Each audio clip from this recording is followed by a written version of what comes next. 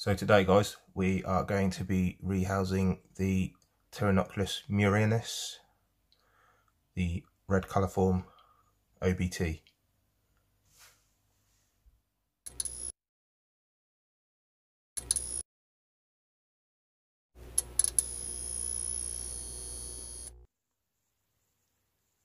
Hi guys, Ian Tarantula back for another video. So in today's video we will be rehousing my OBT into its new enclosure. This is the one that I picked up from the BTS Portsmouth Tarantulas mystery box. So yeah, I've moved a few around. I wanted to put it into the glass enclosure that my Syria Pagapus lividus was in, so I rehoused that into just a rub. So that one is going to be happy in there for the time being.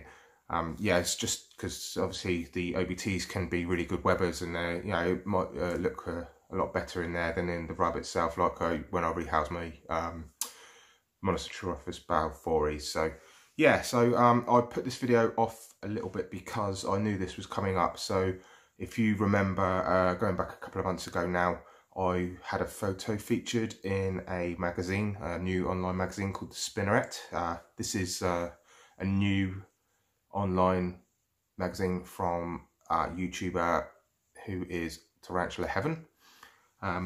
The second issue I wasn't featured in because at the time I didn't have any, and this was the M. balforis themselves.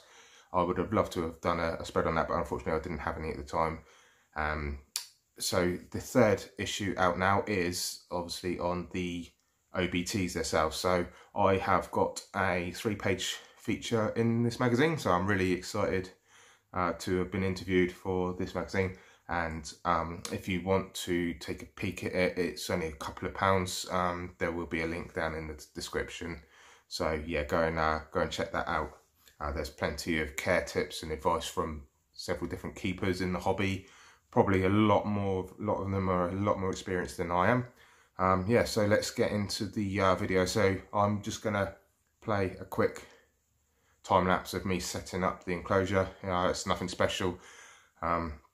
So I just done it on a quick time lapse. It's only about 10 or 15 seconds, something like that. So yeah, so let's get straight into it.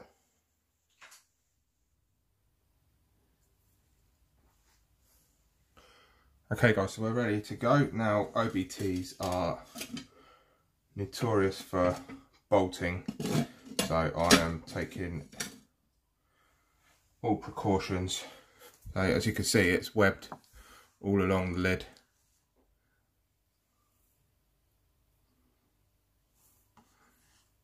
So you can see it's made like a funnel in the middle,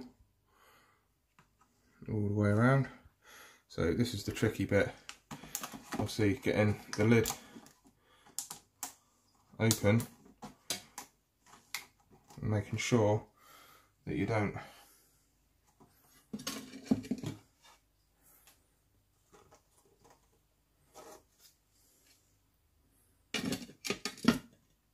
take the tea with the lid.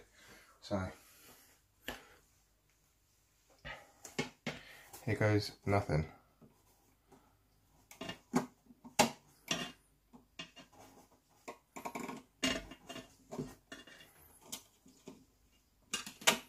Wow, that's strong. Luckily it's gone the right way.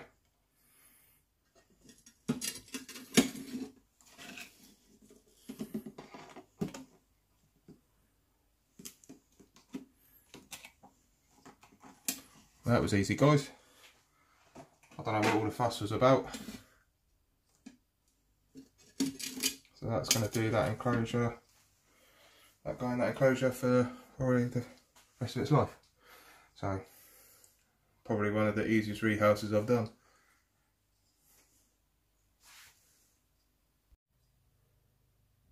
So there he is guys, just hiding away.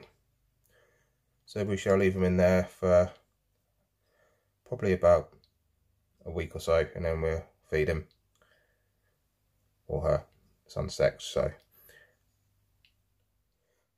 So guys, if you've been following my channel for quite a few months now, you would have seen me when I first got my Lasiodora Parahybana sling. When I tried to rehouse it into this enclosure, it ended up running up my arm. Here we go. And it's deciding to run up my arm. Excuse me. Not today, mister. Come on, there you go. There we go. So there it is. Well, anyway, these things grow like weeds.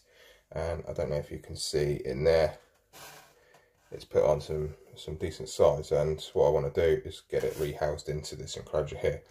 So this is going to be fun because it's really fast, and I'd imagine it's going to bolt like lightning, but we'll give it a go.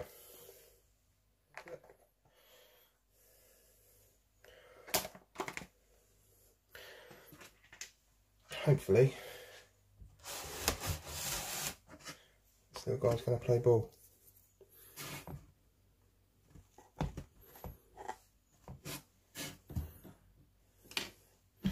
So to glue this hide.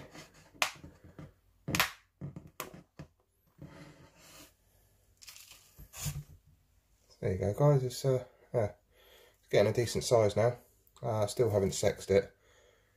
Maybe in a couple of molts, maybe it might be decent enough to get a decent molt to sex him. But until then, there you go.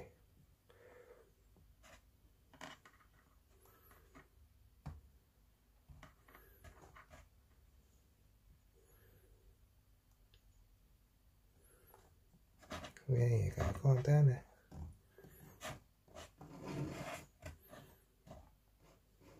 No, not out.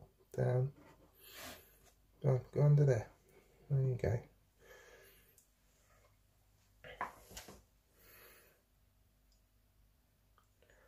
So there we are, guys. See if we can get a close up.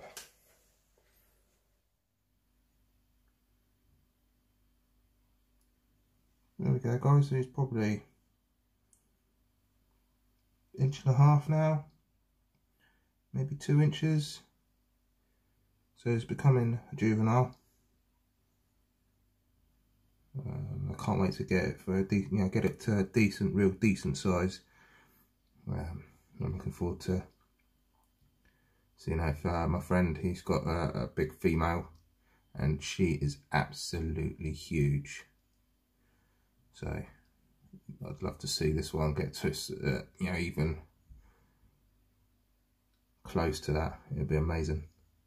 So there's my LP, Salmon Pink Bird Eater, shall I say?